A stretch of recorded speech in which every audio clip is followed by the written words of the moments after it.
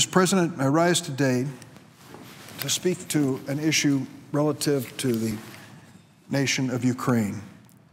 It is the continued imprisonment of former Ukrainian Prime Minister, Ms. Yulia Tymoshenko.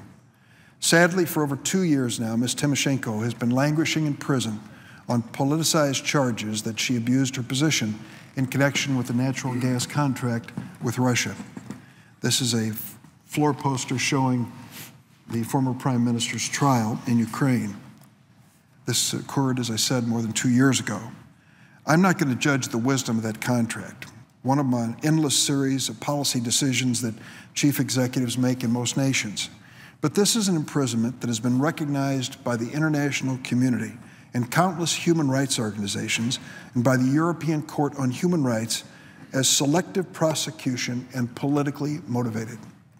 This is an imprisonment that has the whiff of the neighboring nation of Belarus, where those who run for president against strongman dictator Alexander Lukashenko not only always lose the election, but virtually always get thrown in jail. Talk about a disincentive to run for office. Not in Ukraine, which has looked to solidify its place among the community of democracies, do we expect this kind of conduct. When I visited Ukraine last May, I had the opportunity to meet with President Yanukovych, the Prime Minister, and the Foreign Minister. I was grateful that they gave me their time. And during those discussions, I always raised the issue of Ms. Tymoshenko's imprisonment, hoping that it would be solved. They gave me kind of indirect assurances that it would in a very brief time.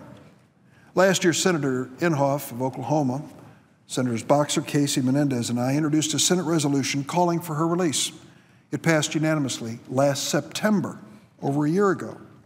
And yet here we are today, more than a year later, and a few weeks before an important opportunity for Ukraine to strengthen its ties to the West by potentially signing an association agreement with the European Union, and Ms. Tymoshenko is still in jail.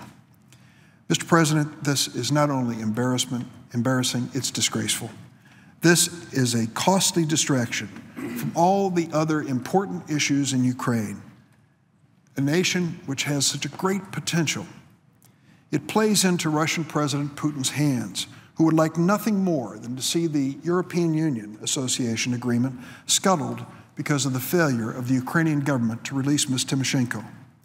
Why would Ukraine's leaders want to succumb to Russian bullying and jeopardize stronger economic and political ties to the West over a simple grudge regarding a previous prime minister? Mr. President, I'm dismayed by the seeming inability to find a reasonable compromise that would allow Ms. Tymoshenko to be released to seek medical treatment abroad, a move that would allow us to instead focus on strengthening the important ties between the U.S., the European Union, and Ukraine. Ukraine is our friend and ally. It helped us in Libya and in Afghanistan. Its leadership rightly sees Ukraine's future with the West. But when you join the community of democracies, you simply do not throw your former political opponents in jail over policy disagreements. You instead offer better ideas and beat them in an election. That's why this summer, regrettably, I introduced a follow-up resolution, again calling for the release of Ms. Tymoshenko.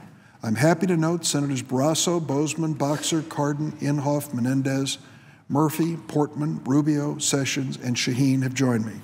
And let me add, that's not a group of senators that you see agree on too many issues, but we all agree on this. For months, we've been waiting, assured that a resolution to Ms. Tymoshenko's case would come to fruition.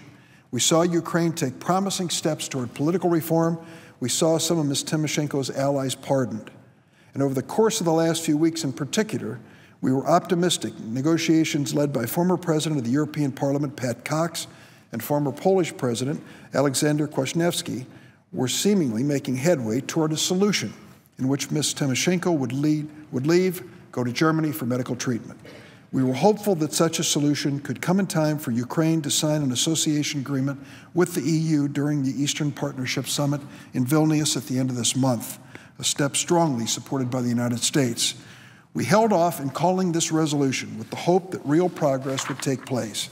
But last Wednesday, after 2 years of delay and obfuscation on this issue, the Ukrainian parliament postponed a vote on the bill that would have secured this resolution, a move that only adds to the long, long list of missed opportunities in Ukraine.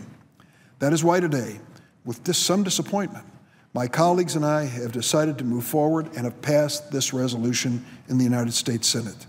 There is still time to find a solution before the Eastern Partnership Summit takes place at the end of the month.